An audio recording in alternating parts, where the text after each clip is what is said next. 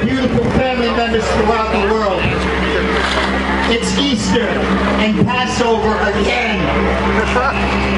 And maybe this time we can rebirth and pass over from the darkness into the light once and for all.